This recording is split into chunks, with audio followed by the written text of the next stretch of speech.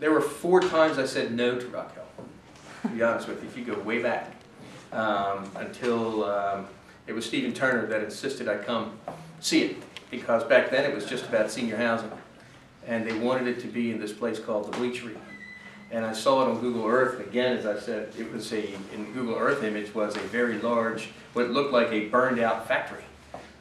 Meant the world. So many universities and so many cities don't take that step. They just want a developer to come in and buy everything and just change it.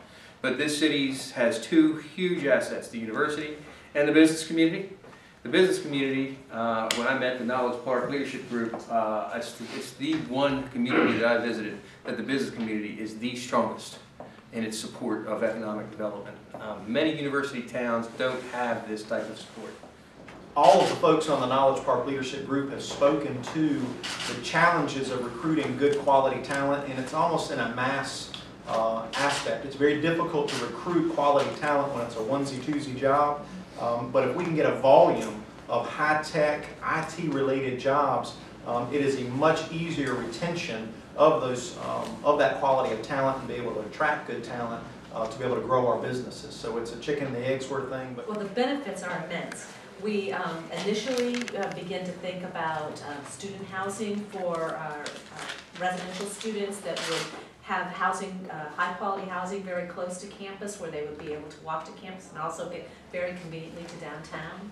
We also are thinking about opportunities for research, and earlier in Tim's commentary he mentioned a possible activity with Springs Creative and digitizing their collection of patterns, and this would go very well with Winthrop's design program and our ability to create a really great research hub for design students.